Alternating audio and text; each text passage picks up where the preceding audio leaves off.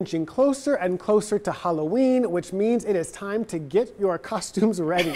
Yes, I still have to think of something to be, but we're going to help you out today. A lot of the costumes can be really pricey, especially if you wear them only one time. So our very own Kelsey McFarland went to Goodwill to look at some affordable costumes that are easy on the environment.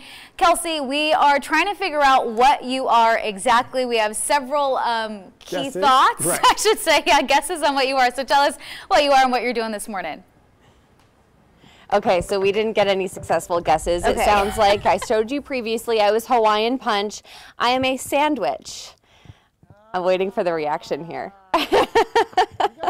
The groans. Okay, so yes, lots of really great options if you want to be, obviously, no one else is going to show up to a costume party with something creative like this, and it's affordable. So lots of really great options at Goodwill. I'm going to bring in Morgan Waldron to talk more about what Goodwill has to offer, really great prices for $10, and it goes to a good cause.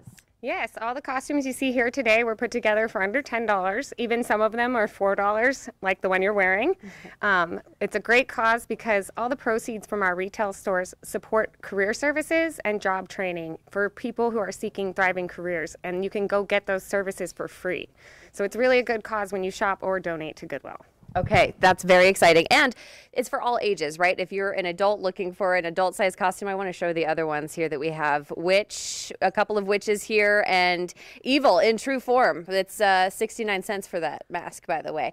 But this is for all ages, right? Even if you're looking for kids. Yeah, definitely. We have family costumes, kids costumes. There's a lot of kids costumes this year because, you know, kids grow out of them, so we get those donated a lot. And then you also can find one-of-a-kind accessories. So like this beautiful skull or broom. Those are like $1, but you can make that extra boost to your costume and make it unique with just an accessory. Right, and we were showing you some decor and some dog costumes earlier too, so you can find that on a budget. Let's talk about the benefits of it being secondhand and how that can be eco-friendly versus just a costume that you buy once and it ends up in a landfill. Definitely. When you shop at Goodwill, it's sustainable fashion, and that's really important as we continue to grow in the fast fashion industry, to be mindful of if you can buy something reused, do that and save money while you do it too.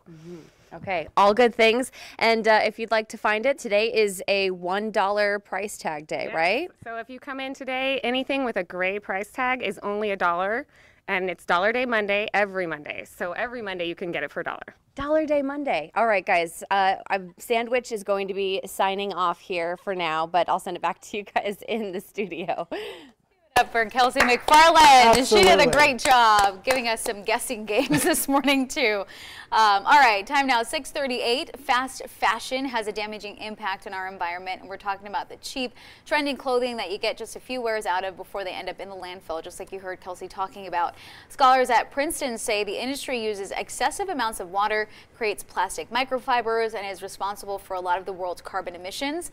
We talked to Lauren Flesherman. She's a local blogger who shows people how to find low and thrifted clothing no matter what your budget is, and she says the key is making the life cycle of clothing last longer.